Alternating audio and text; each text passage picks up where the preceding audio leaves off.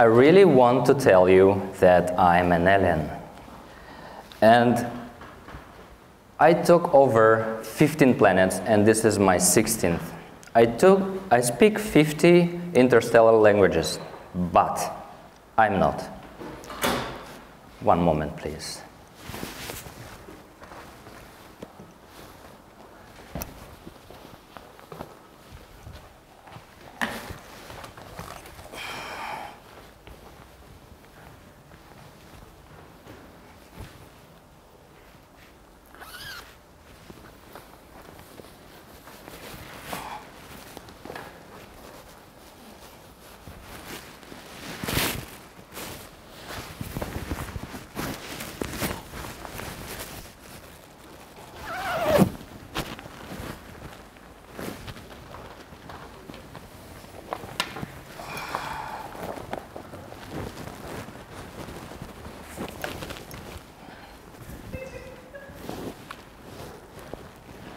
I'm Evgeny Onutchin, and I started my career as an industrial designer, working around the world in design studios, and at some point I switched to development of digital products. But this is not the theme of today's talk. I do design spaceships, and this is me 33 years ago, and I was born in some distant place on this planet Earth, and the place is laid close to China and Mongolia. This is Buryatia. This is where my name coming from. The area is very vivid. There are shamans walking with tambourine, playing tunes and praying to gods, and there is Buddhist monks that are living in Datsans. And the most inspiring thing about this place is sky. If you look directly above your head at this place, you see Ursula Major constellation. Beautiful, beautiful constellation. I lived in a dense city, and this is my house. I was climbing to this house rooftop and watching to the sky. I was dreaming about having a spaceship. The spaceship, which actually located somewhere close to the Earth, but it's invisible to others. It's self-sustainable and beautiful. This is me, Buryatsky, 15 years old. Another thought I had, it was also how fast and how far I can travel with my spaceship. And outlining my childish thoughts, it was something like this. Standing will take me nowhere. Crawling, maybe to other room. Walking out of building. Running, it's very exhausting, but it will take me around the building. Biking to the next block, driving around the city. Training, which derives from train, will take me to Moscow. Beautiful city. Flying, it's really cool. It will take me to another country. Spaceshipping will take me to another planet, and teleportation instantly to somewhere else. Talking about teleportation, I don't know if it's possible at all, but let's assume yes. I think it's not a very stable thing. Teleportation is problematic due to large chunks of data that have to be transferred in an instant to somewhere else. There are many chances to miss failure. And you can find yourself something like this at the other end. Yes, just by chance, you can find yourself like this. Creepy. Then the question, what is the best and most optimal way to travel? And it's spaceshipping using spacecrafts. Why? Very easy. It's cool, it's reliable, it's fast, and you don't have to change your tires every season. Convenient. So let's take a look to the spaceships, what we have nowadays, how we do spaceshipping. Pretty obvious way, rockets. It's vertical takeoff, interesting solution, but there is another option. To take off with the shuttle which carries your, with the carrier which carries your shuttle and releases you at specific altitude. And this thing was recently discarded, and I understand why.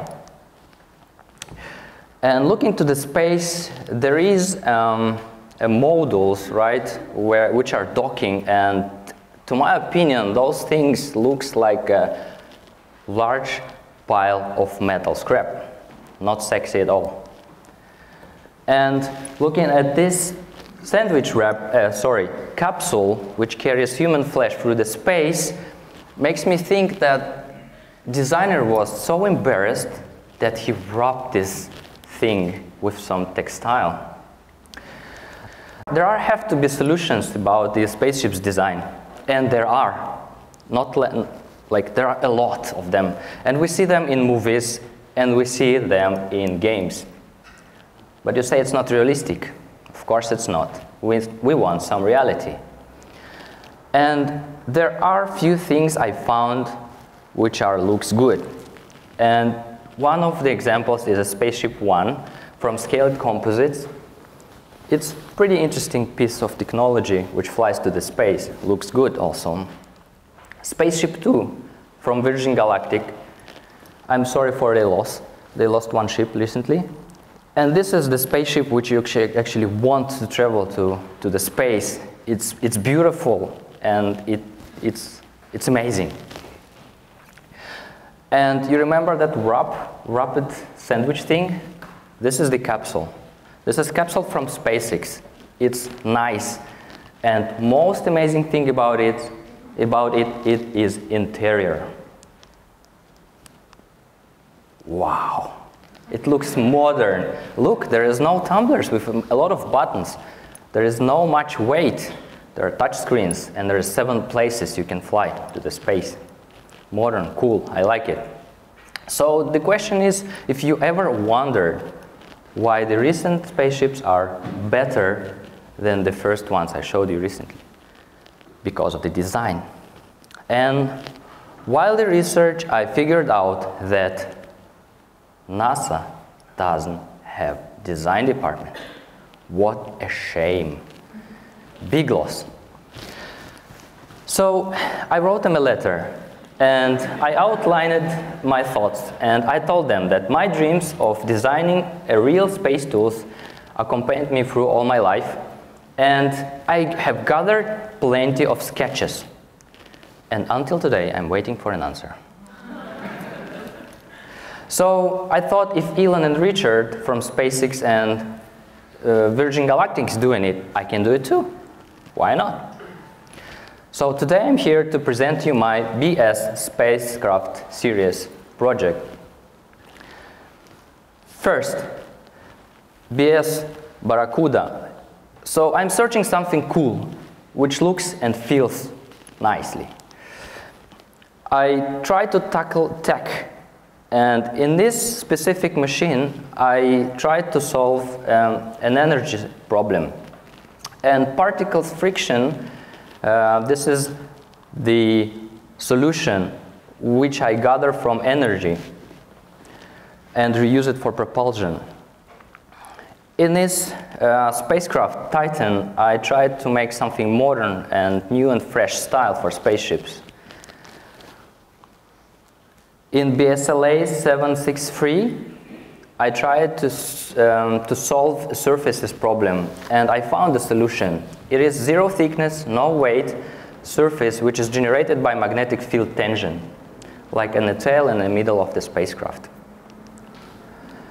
Another question I'm trying to solve is materials, and of course for that I have also a solution, and this is self-healing nanofiber materials. Cool, right? In Tarantula, there is no mechanical joints. They use magnets, basically. With magnets, you can manipulate your wings and basically steer your vessel. Next version of Tarantula, I worked on modularity and modularity of the cockpit, so you can place or pilot inside or interchange it with artificial intelligence block. And this is the most exciting thing. I'm trying to solve propulsion also. This technology uses space matter, where a spacecraft collects space matter, compresses it, and then prints out in a very fast way. It's like a rapid prototyping printer, but very fast, very, very fast.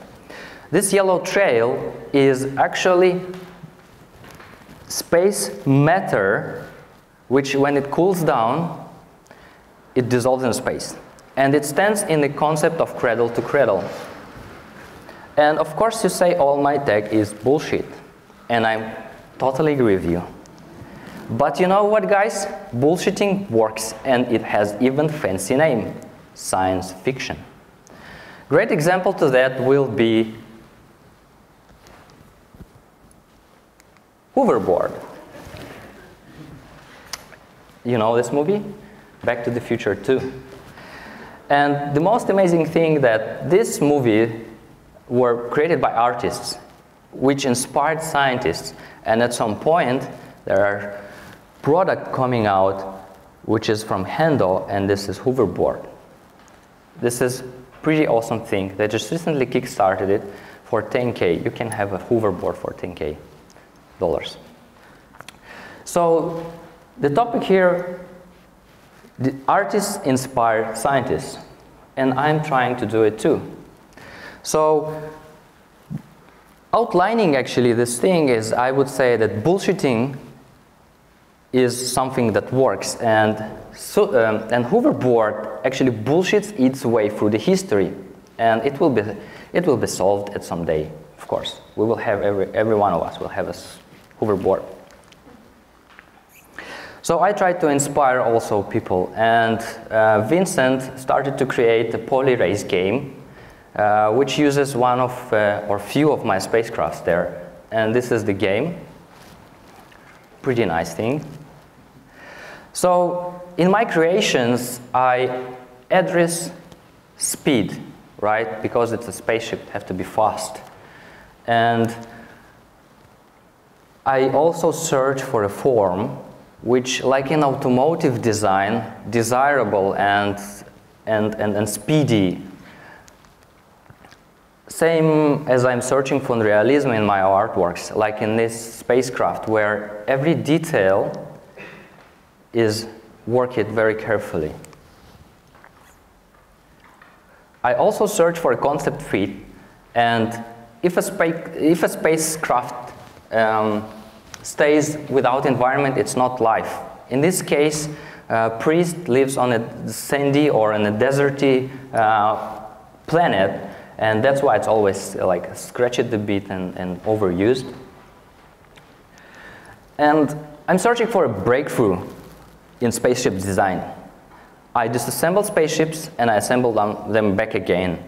I do design asymmetric spaceships. Oh wow. And who told you that actually you need a symmetry in a space? So, in overall, I'm searching for an amazement where people say, wow, this is a cool thing, how parts are connected. And this technology is killer tech. It also, so explaining it, it's basically a very simple theory behind it, where are several objects magnetized to each other, but it's not magnetic fields. It is love. Yes. It's the killer tech where our instances are try to be together on some reason. So this is Ola. She's sitting there. She's my inspiration and fuel. So the question is now, how do I design these things? I'm starting from collecting inspirations, and I go to Concept blog, where I search for vessel designs and inspirations like this one from Scott Robertson, very good artist. Then I go to car body design, because the next thing after private car is a private spaceship. And believe me or not, we will have to have spaceship designers. I will be the first. So, draw crowd. From there I'm searching techniques and styles. Pretty cool source to gather and learn about the creative processes. I follow also NASA, Goddard, on Flickr. They inspire me for themes and environments. I also look for realistic things like this magazine. It's offline magazine, and I'm searching for tiny details in these magazines and try to implement it to my artworks. I also look to DeviantArt. I know this resource may be crappy, but there are many gems, like this one from Taurus. So on DeviantArt, I have an account which is more than 12 years, and there I collect critiques and feedbacks. This is the most inspiring thing for me as an artist. I also go to Pinterest and try to find compositions and colors which inspire for artworks. After all these inspirations, I have to process it. And I set up my playground. This is my regular tools I'm using, so MacBook Air, Wacom, and Moleskine Sketchbook. And I try to outline my designs. I try to make as many sketches as possible, because in this case, if you have made 100 spaceships and one of them will be good, it's about kilometers. So while sketching, what I'm concentrating on? I'm concentrating on searching surfaces, making spaceship clear and less detailed, and then I'm searching for chances in it. So some happy accidents. After this thing, I do take one of the spaceships to the rendering process, to the Photoshop. And Photoshopping, it's going this way. So I make a photo or scan it, I clean up background, I over-sketch it, so it will look more clean, and then I clean up surfaces. And then I redraw the parting lines and details. I add background and playing a little bit with colors. It's also important. After creating like 20, 30 spaceships in Photoshop, I taken them to 3D. It's happening very rare, and this is one of the things which I want to show you today. This is BSLA model in 3D. It's animation. This is a drone, by the way. So what I'm talking about here is empty slide. So what I'm talking about here is about my passion and about my love to creation, and saying that, guys, bullshitting works, and if you bullshit yourself through the history and then it happens as reality, this is the way to do it. Thank you very much for your time, and yes.